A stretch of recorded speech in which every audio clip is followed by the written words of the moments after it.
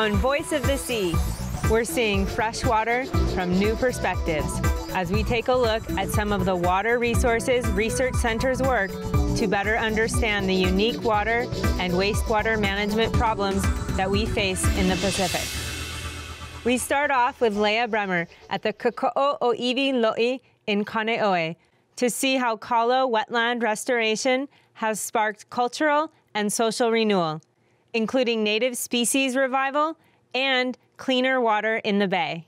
We call it WRRC. We're a research institute. They have WRRCs all over the country. There's 52 different WRRC centers, and the UH one I'm a part of, and we have researchers that research many different dimensions of water, including water quality, water quantity, different sources of contamination. My work really focuses on watershed conservation and the links between land management and water resources. We have mainly natural scientists, but also some social scientists, including economists on the team. You know, all over the world, there's a real interest in agricultural systems that provide multiple benefits, so aren't just about producing food, which can also often have all of these trade-offs. There's a real interest in how do we support agricultural systems that provide many benefits. And Kokoʻo Iwi is really at the kind of forefront of that in Hawaii, with restoring traditional agriculture that clearly has a food production benefit, but also has really important cultural value, reconnecting people to place and providing many opportunities for people to really connect to land here. And then there's also a clear ecological benefit in terms of cleaning water and retaining sediment and providing habitat for Vai O.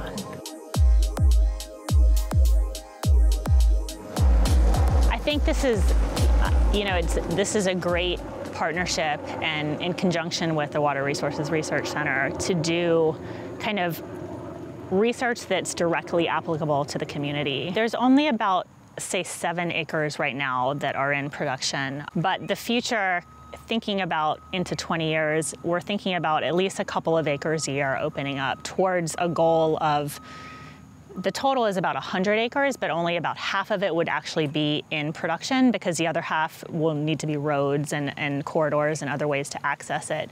My background is natural resources and environmental management. At UHERO specifically, which is my organization, UH Economic Research Organization, we focus on kind of the local environmental policy questions and local natural resource management questions about the economic potential of their actions. You know, I guess before I worked here, I always thought about loʻi and producing kalo as, it's very expensive. Is it really scalable for Oahu and for these areas? And kind of looking at the numbers, and especially when you factor in Kokoʻo Iwi's family model, where the volunteer families come out on the weekend, they have their own loʻi that they're responsible for, and they're able to bring that food home. That really reduces the cost that Kokoʻo Iwi has to expend, and so that makes it even more sustainable. And that's why actually in the long term you see more profitability, because the more families that come in, the more cost savings you have. And that is a very unique model that I haven't seen done in Hawaii or really anywhere. And so they really have this great idea that hopefully can be replicable in other places. What I got to do was essentially just go into the loʻi with them. We spent 2 or 3 hours out there just talking story and having a good time, and I would just help them malama the aina essentially, and also just ask them about what benefits they get from being out here. Not just the food, but also mentally and socially and culturally. A lot of them don't have access to a space like this or a resource like this to be able to perpetuate their culture in this way. It would also lead to other cultural perpetuation as well. So not just being able to makahana kaike or come out here and work with their hands in this practice, but pounding their own poi and ku'i and everything like that. And then they would also get exposed to just a connectedness between each other and a groundedness to this aina that they don't normally get during their day-to-day lives. I work for the Nature Conservancy, and so we've been here for, I think, 8 years now. And my role out here is to document the changes to the bay and to the coastal waters and the stream waters through this restoration process. understanding how much sediment can build up in those loʻi, how much the water can be cleaned through that system, how the bay can respond, because Kaneohe Bay and the fish pond are right downstream, and how the nutrients, right? So we have a whole suburban development right above us, how the nutrient profiles will change as it moves through all this beautiful farm. And this instrument that we're standing in front of helps you to do some of that work? It does help me to do some of this work. It's a combination of a weather station and water quality instruments in the auauai itself. There's a turbidity sensor, which measures how clear the water is every 15 minutes. There's wind and rain sensors so that I know how much water is moving through this system. And a water level sensor so that I know how full the auauai is at all the time, how much water is being used by the system. The overarching goal is we're going back to the future, I don't know, or forward to the past. We look at those old photographs of this place under production, and you're looking at 250 acres of taro. The amount of food that can come out of that is tremendous. On just a food system level, there's a huge potential for food production here. We also have, 100+ acres on the hillsides for agroforestry production. What I would love to see is a combination of commercial production, but also subsistence production. And so one of the things that we've tried to develop is we've called it the Ohana Loʻi Adoption Program. And we're trying to bring in families. It's kind of like a community garden, but they're taking care of an individual taro patch. We take care of all the infrastructure around it, the waterways, the roads, etc., the banks, and they just take care of what's in the patch. And the idea is that we provide this basically for free to the families, and they share the harvest with us as an organization. So they get to take home some to eat, and then they give some to the organization, and then we can incorporate that into our commercial production. Like a hybrid model. It's not just commercial production. It's not just the economic bottom line. It's how can we both provide economic opportunity for people, but a place where people can come and practice their culture, engage in being outside. A lot of the families that come to our program, they're not farmers. They have their regular jobs and their regular lives, but they love coming here on the weekends. Can you tell me about the collaboration that you have going on with the University of Hawaii researchers, like the Water Resources Research Center folks? I think it's really important understanding what we're doing in terms of ecosystem services. I mentioned that we're seeing water quality improvements. That's not my expertise. I just grow the taro, but if somebody else is there doing some quantitative analysis of the impacts of our practices, that's going to help us figure out what the best management practices are on the farm side. They also have been doing some interviews with our family program participants. That's been really cool to look at some of the social impacts of what we're doing, and then they're also doing economic studies, trying to figure out, okay, this is where we're at in terms of production and labor costs now. How does that look as we start scaling up?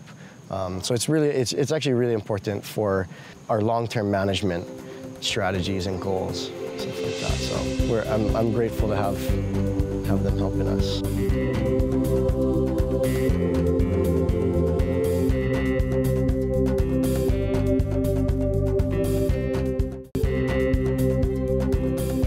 University of Hawaii's Sea Grant College program, focused on Hawaii's coasts and its communities through sustainable development, safe seafood supply, sustainable coastal tourism, hazard resilience, and healthy coastal ecosystems. Hawaii's Sea Grant.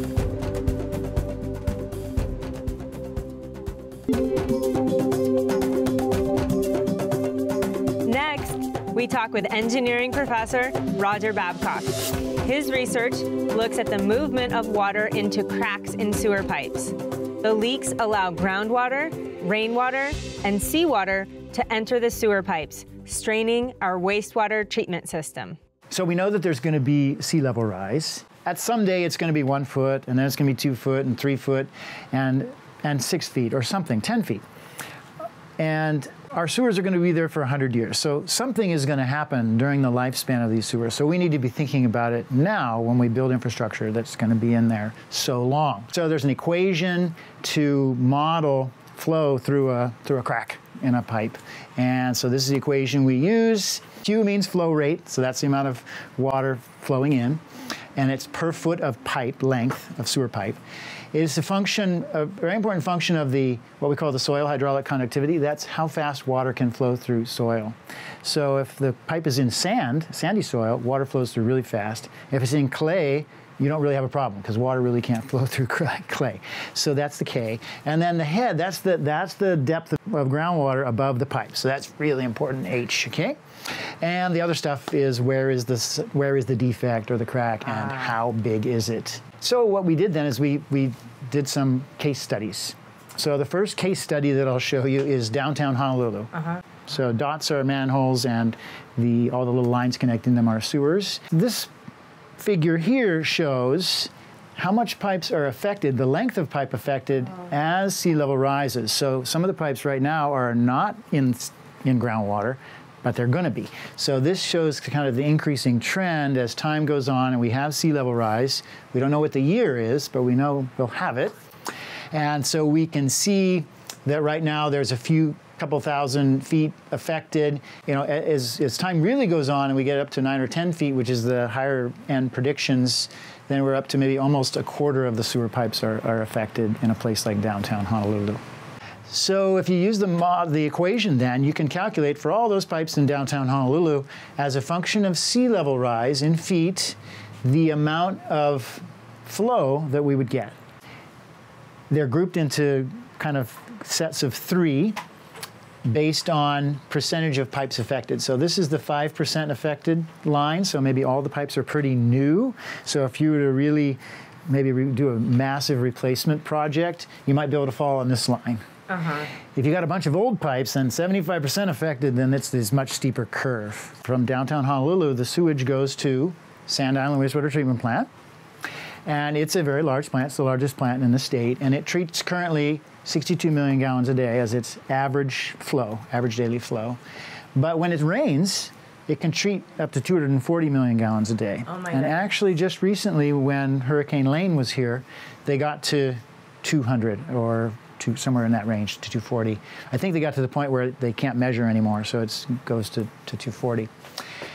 So just to keep those numbers in perspective, if we think about this sea level rise, and even in the mild, the smallest case we considered, with 3 feet, we've got 3 million gallons a day.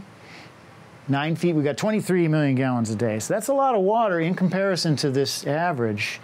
And that would all be water that's didn't need to be sewage, it didn't need to be treated.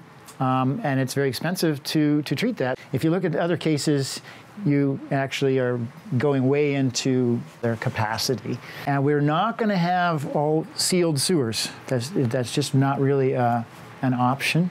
And so we're always going to have this infiltration.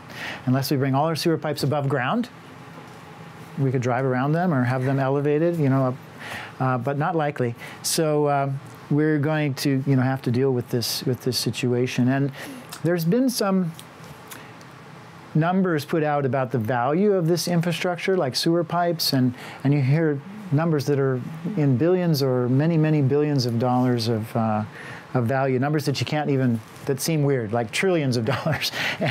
And so it's very expensive infrastructure, and it's expensive because it's buried kind of deep below the ground, so it's difficult to get to. We have to kind of think about what we should be doing now in order to be ready for the future. We don't want to have to dig things up too many times. Next, we're with engineering graduate student Adrian Fung, learning about the problem of groundwater leaking into sewer pipes. Our goal is to quantify the amount of groundwater that's infiltrating into the sanitary sewer system. So we have this mathematical model, and there's that Q variable in it, which is the amount of groundwater going in. So the first step in calibrating the model is to actually get data. So that includes going into the field and setting up some equipment. So this is an example of a flow meter. There are different types. So this one, you can hook it up to a sensor and it can measure velocity and level. And then you can use those to calculate a flow, which is a volume per time. So what you do is you pop open the manhole and somebody with confined space entry certification will go down there and install basically a ring in the pipe, and then there's that velocity reader at the bottom. And so as the water goes over that reader, that sensor, it measures the velocity and the level. It's actually pretty cool to see because there's a tripod that goes over the manhole, and that person is kind of like dangled, harnessed, lowered down into the manhole, and you have a spotter, and you have to have a gas meter to keep reading the gas continuously to make sure the area surrounding the person is safe. The ones we used were wireless. All we really have to do is just bring our laptop close enough to the manhole. You can keep it closed and everything, and then you just log in and it'll kind of like search around like Bluetooth and look for the flow meter down there. Once the laptop links up to the flow meter, then you can download the data from like the past day or the past week or something. Then you can clear it and then have it take more measurements. And you can also use that to like get real-time data. So once it's hooked up, you can see like right now, what's the velocity, what's the level. Did you have any idea before you started working on this project that groundwater was coming into sewage pipes at such a rapid rate? Right, no, I did not. Because the thing is, it's happening all underground, and it's hard to see. It's just, you don't think about it, because it's just the groundwater going into the pipe below, but it's actually a pretty substantial number, and it's something that folks, especially in planning and engineering, need to be thinking about. That's the really interesting part, like thinking about the connection between the ocean and the groundwater and our daily lives.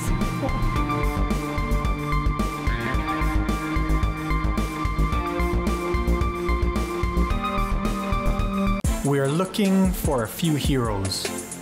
Mentors, trailblazers, innovators, a passion to change lives, spark curiosity, open hearts, and awaken minds, help students answer the question, who am I? This could be your calling, but this is no job. It's the journey of a lifetime. Be a hero. Be a teacher.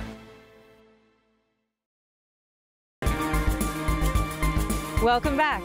We're looking deep underground with geochemist Don Thomas, who has recently discovered new sources of Hawaiian water, 10,000 feet below sea level. His research indicates that the groundwater stores of fresh water within the Hawaiian Islands are much more complicated than originally believed.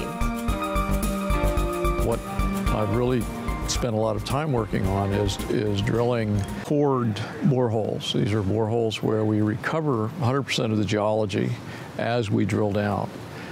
And we found that, in fact, by doing the core drilling and recovering the geology, we have really fundamentally new information coming out of that work. The groundwater flow and storage is much more complex than we had anticipated.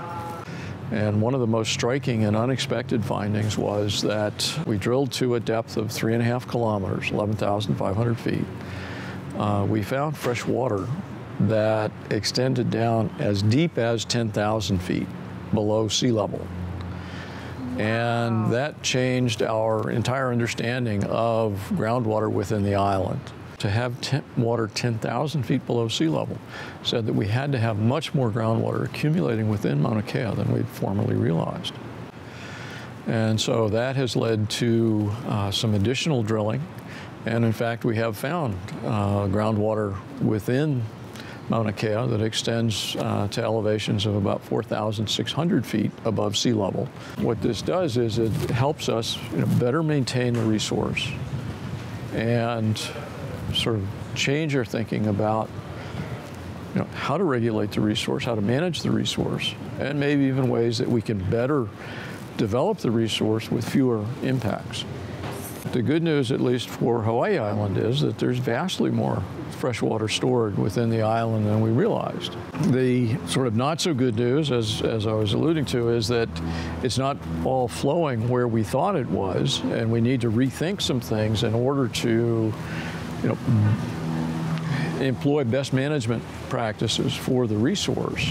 For the other islands, I suspect that we have very similar things going on. There's still at least another career's worth of research to be done to really define, better define, and really add more detail to these processes that we now know are occurring. Next, we're with researcher Nicole Lotz, looking at samples from deep underground and learning how various rock forms affect the flow and storage of fresh water underground. The projects I work on involve trying to understand Hawaii's groundwater systems, from sort of precipitation to source to flow and storage of our groundwater. That's one component of my research, and another is looking at a renewable energy source that's linked to groundwater for the state. Well, more and more we just need to focus our work on very practical applications, like what's going to happen to our groundwater supply as the climate changes, as population continues to grow? Well, we need to understand where our water is coming from, where it's stored, how it flows, because as population grows, contamination issues arise. Is groundwater the source of most of our drinking water in the islands? Yes, absolutely. So this image, all the yellow dots are water wells in the state of Hawaii. And those are not research wells, those are wells that we're using to get water for people's use. Yes. Wow. There's so many. There's 5,000 plus. Wait, say that again? There's close to 6,000, well over 5,000 water wells in the state. Most of them are on Oahu. Because of Hawaii's surface, most of the surface of our islands is covered with highly permeable lava flows, and so when it rains, that rainwater can trickle down into the earth and become groundwater very easily, and that explains why Hawaii does not have a large amount of surface water. Surface water requires that there's some impermeable clay or soil that keeps the water buffered up on the surface, and we don't have a lot of that here in the islands. I mean, this is an example of core. It's actually the interior of a very thick lava flow. So the base of this piece of rock is 42 feet into a single massively thick lava flow. And so you can imagine groundwater hitting this is not going to be able to flow through it. Things like this, and then dike material, which is the name for magma that gets trapped in the subsurface that similarly has no vesicularity, will really have an impact on the direction groundwater flows.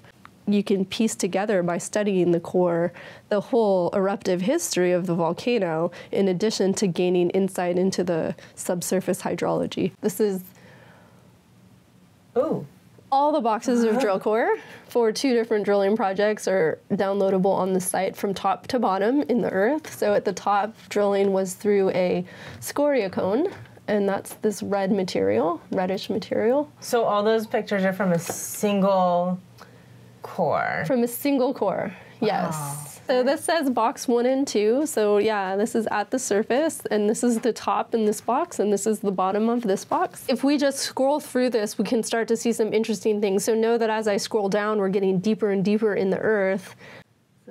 Wow, so there's the kind of rubble and rocks, and then some more solid core, and then more rubble and rock. Right.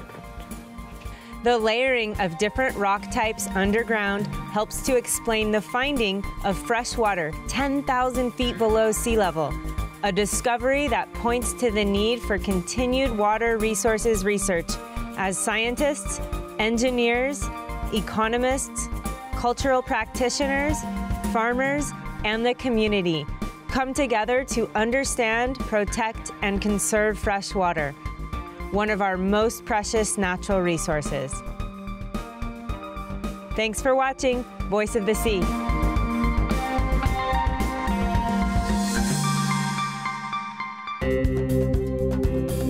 The University of Hawaii Sea Grant College Program, helping coastal communities of Hawaii and the Pacific through research, education, and outreach. serving the community, from elementary to graduate students. Hawaii Sea Grant.